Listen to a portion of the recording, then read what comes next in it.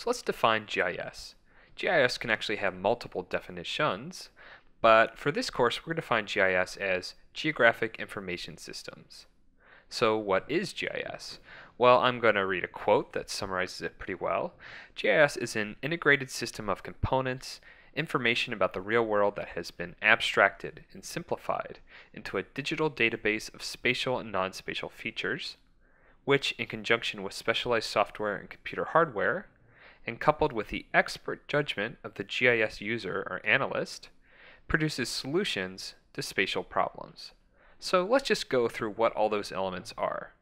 So the components of GIS include the database, which is the information, the data behind your maps that you're using for your analysis.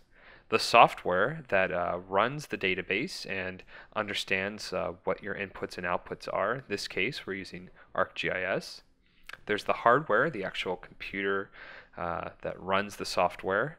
There's the network of computers that is where you get your data from and is helpful for sharing information. There's the management and procedures. This is how you decide how you collect and analyze the data that you use. And then there's the actual people who do the analysis. These are all the different components of GIS. So who uses GIS?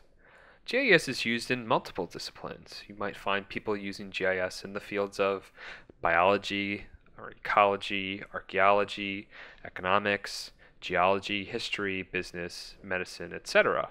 So GIS has a wide range of applications in multiple fields. Let's talk about maps in GIS. Maps are the heart of GIS. GIS is all about spatial information, and maps are scale models of reality. Maps help convey information, and they are abstractions or simplifications of the real world. But GIS is more than just maps, because it's not just a 2D flat map. It includes the attribute data to geographic features and allows the tools for spatial analysis. So it's not just maps, it includes the database and the ability to do the more sophisticated analysis behind it. In many disciplines, location is a critical piece of information that we have to understand when we're trying to think about the problems that society must address. For example, in urban planning, there's a very strong focus on place and understanding place at different scales. Planners have to deal with problems and data that are inherently spatial in nature. So GIS is an incredibly helpful tool in the field of urban planning. Urban planning requires not only an understanding of the physical space where we live, but also an understanding of those underlying social, cultural, political, and economic landscapes. So GIS helps inform planning decisions because planners must be familiar with the physical layout of cities and regions, and they must understand the spatial patterns of facilities and events.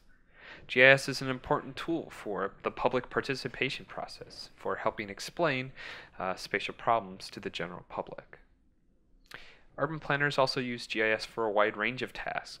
So for all the things that planners do, for things like zoning and land use planning, economic development, demographic analysis, historic preservation, crime analysis, and code inspection, all the various things that planners work on, GIS is a useful tool for helping do that work.